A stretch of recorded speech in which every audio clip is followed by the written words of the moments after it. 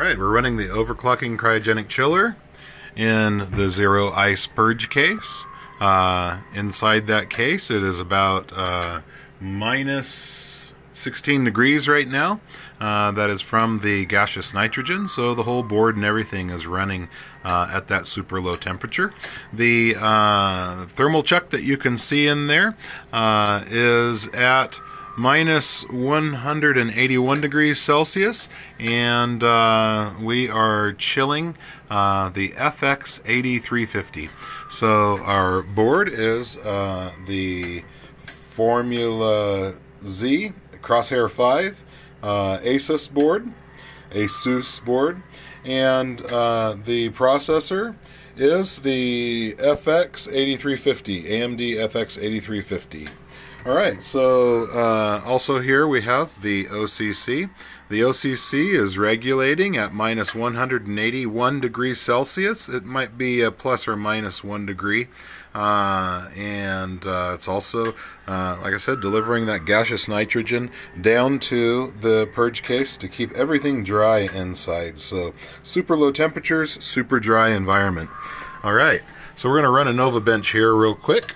We're going to do one from the perspective of Novabench, just so you can see the stability of the system, and then one from the perspective of the overclocking chiller, so you can see why the system is stable, and that is because the overclocking chiller is delivering mass amounts of liquid nitrogen. Just kidding. It's delivering just enough liquid nitrogen down to the chuck to keep your system stable.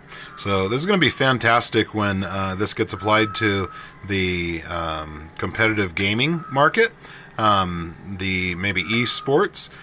People will be able to run their processors at extreme temperatures without having to go through all of the rigmarole of pouring and monitoring liquid nitrogen onto their system to keep it cool. We have gotten rid of that need by creating a machine that regulates the liquid nitrogen and also adds heat if it gets too cold. So people who are running systems that are Haswell systems, or maybe other systems that have cold boots. I know the 5960, the Intel 5960 has a cold boot of minus 130 degrees Celsius, which is always a big problem because liquid nitrogen boils at, I think, about minus 190 degrees Celsius. So anything below 190 degrees Celsius, it's just about impossible to regulate. So, however, with the overclocking chiller, all we have to do is set a set point. Let's say we want to set a set point at minus 130 degrees Celsius. We would just do that, and then it would regulate there at minus 130 degrees Celsius. So we're going to run that second benchmark, and we're going to show that running from the perspective of the overclocking chiller, and show the machine chilling the system. Okay, so again we are at 6300 megahertz on 4 cores.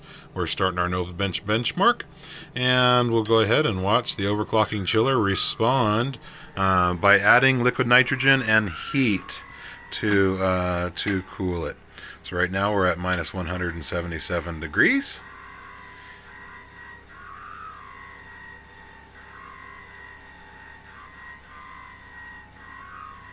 So as that CPU is being stressed and heating up, that overclocking chiller that you're watching is adding liquid nitrogen down to the chuck, which sits right on top of the CPU, and it keeps that CPU super cold. So we have successfully created the optimal environment for computers to run. Alright, so it looks like our temperature spread was about 4 degrees. We're now at minus 176, and we started at minus 177, but it looked like we went down to 173 or 174. So as you can see, that one lit up, it's adding heat so it doesn't overshoot it and go down to 179.